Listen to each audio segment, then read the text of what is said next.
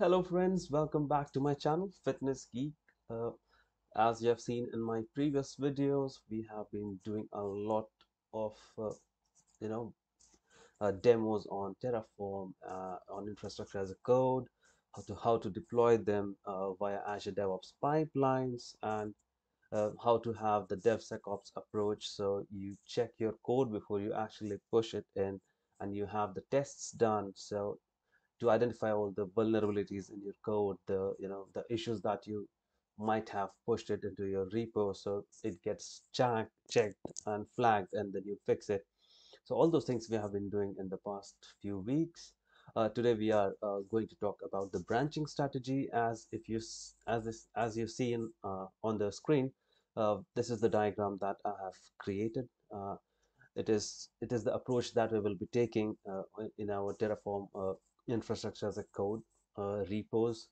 So this is a branching strategy which will help us avoid lots of issues in terms of the merge conflicts that you would have seen with the Git flows that generally you end up having lots of long living branches, and yeah, so you always end up having a lot of mess that needs to be cleaned later. So to avoid that, we are trying to implement the trunk-based development.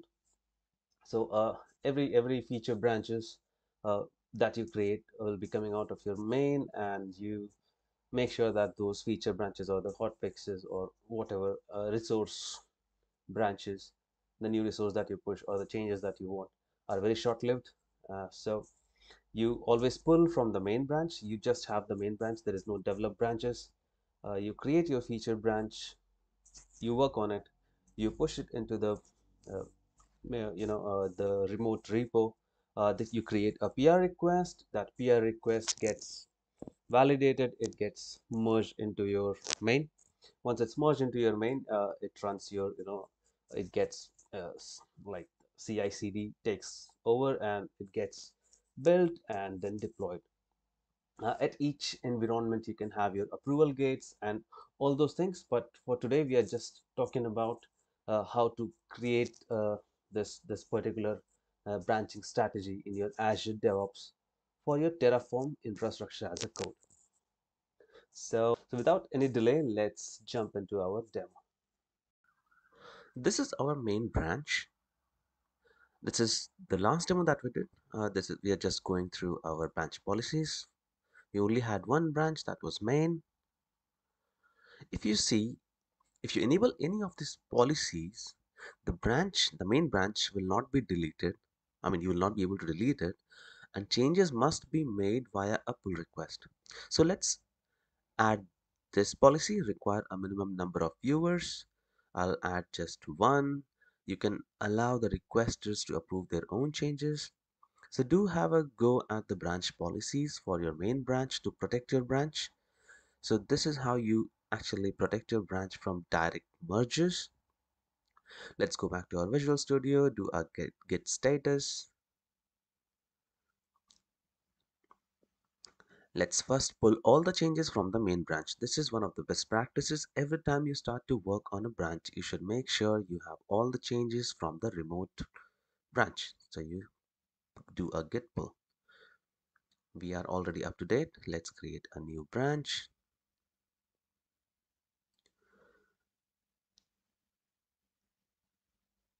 Let's call it feature underscore add storage account. What we're going to do is we have created a branch out of the main branch, and we will just create one config file which will be for storage account.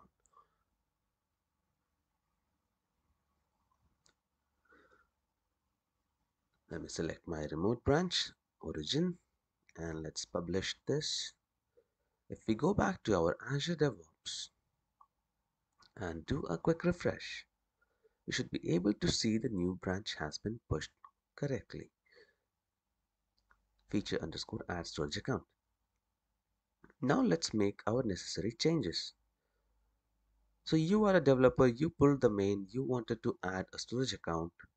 So you quickly create the storage account.df and just This is my code. I already had the code. I'm just pasting it over for this demo. You make the changes, you saved it, you stage it, and then you just give the message for the commit.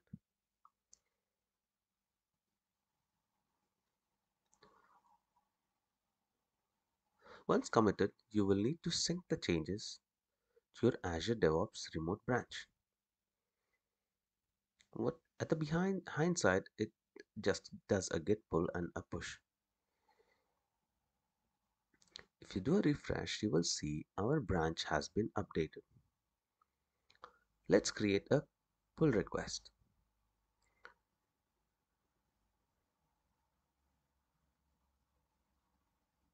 Go and click at the create pull request. Give the title. The title has already been taken from our last commit. Fill this particular form with all the informations that it needs. You can give the description of your changes so the person who actually reviews your PR will be able to see what all changes you have made just by the PR. And then he can review the files whether all those changes have been correctly done. We have created the PR, and since we added our branch policy that a minimum one reviewer is required, you will see in our PR the merge has been stopped, and you will see the message at least one reviewer must approve. So in that case, if no one approves it, or if you have not added an approver, you cannot complete this merge. So you approve it, or someone from your team approves it, and then you complete the merge. If you see, it is merging our pull request. So our feature branch is getting merged into the main branch.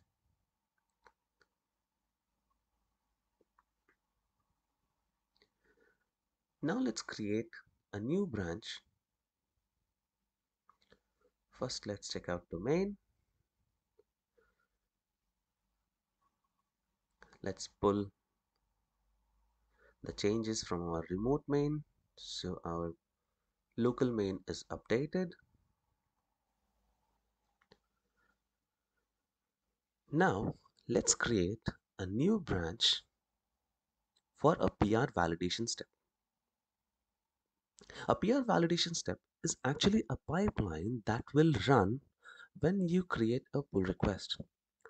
The the branch, I mean the build that it does, or the pipeline it runs, will be something that you put in for validation to make sure that whatever you are pushing is not going to break your changes. You can do a syntax check in that. You can actually run your Terraform Terraform configuration to check the plan it generates. So let's create a branch named add underscore PR validation.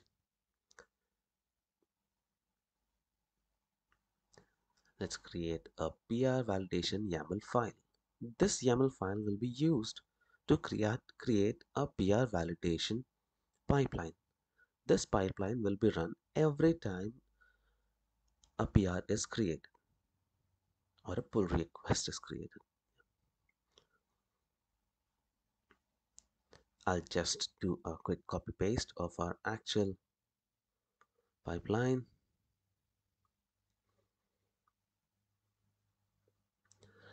I've pasted it. Let me just push it.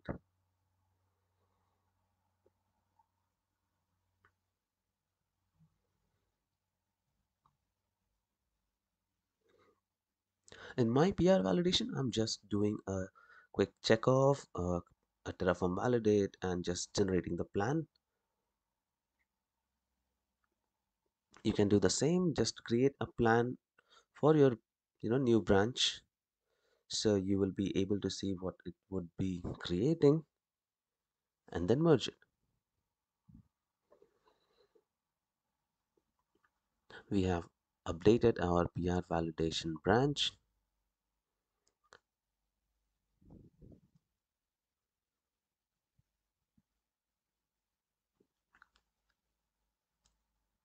Let's go ahead and check our branch policies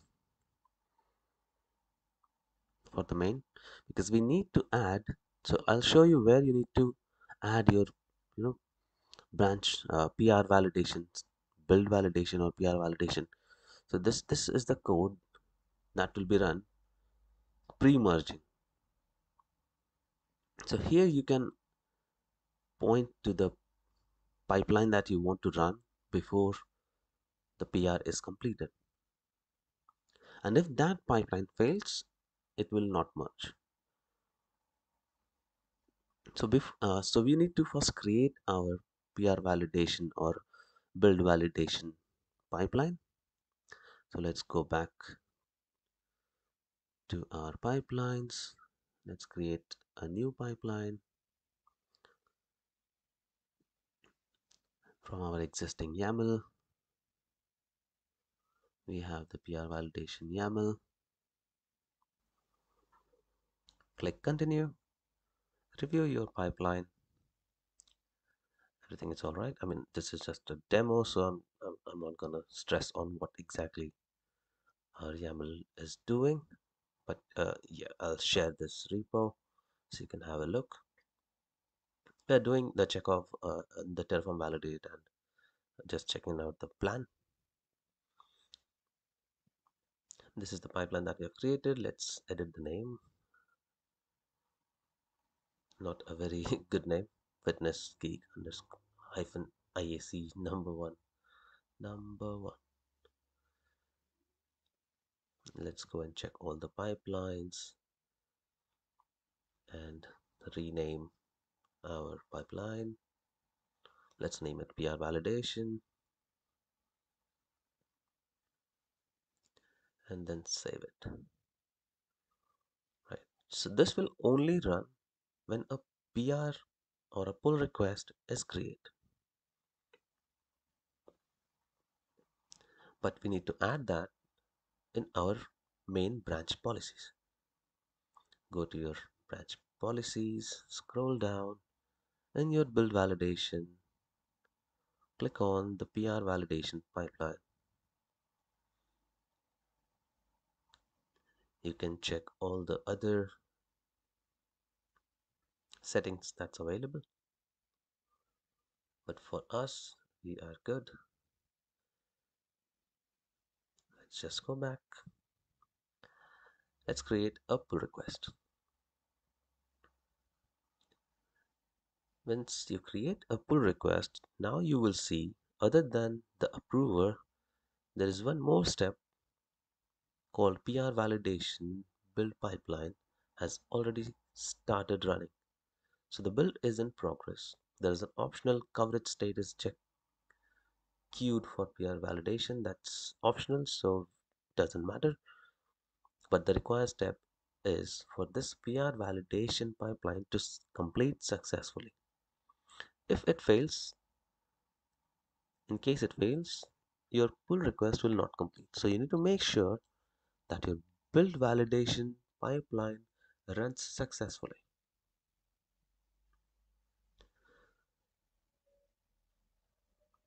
This is our PR validation pipeline running. Checkov static code analysis has completed.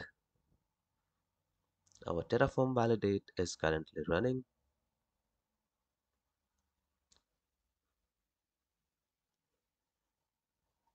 And we are all set. We have successfully protected our main branch. We have made sure the pull requests are validated before merging into main. So now you're ready to collaborate with other developers, other team members. You will never, end up having a huge mess where you don't know who created what, and then you run into issues with merge conflicts.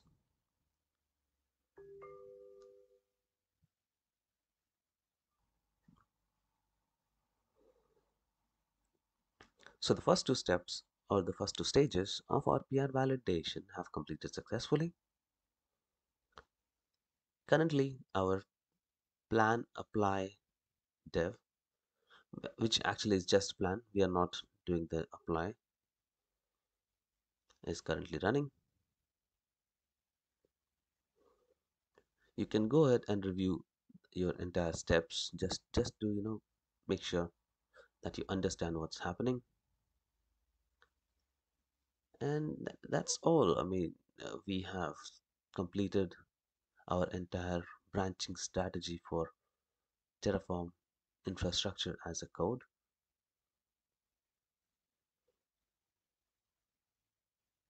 Once this PR validation pipeline completes, we should be able to merge our branch into the main. So it has,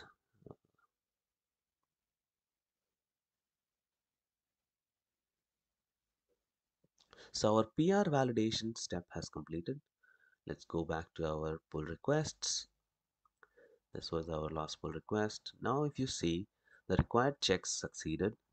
Only approver was pending. I have approved it, and now we can complete it. This was our PR validation step. We have received the email that the build succeeded. Let's go back to our pull request. We have approved it already, so let's just complete it. You can delete the branch. It's always good practice to keep minimum branches in your remote so you don't have a mess. So we have, that's the trunk based development. So we have completed the merge successfully, and if you had CI/CD enabled on your main branch, it would have already kicked your main pipeline. So if you see, it has already kicked in. So we are all good. Our CI/CD is ready. If you found this video useful or helpful, do please subscribe, like, and share this video. I've been trying really hard to create some real life, real time scenarios and create videos out of it. So please do support and help me grow. Thank you.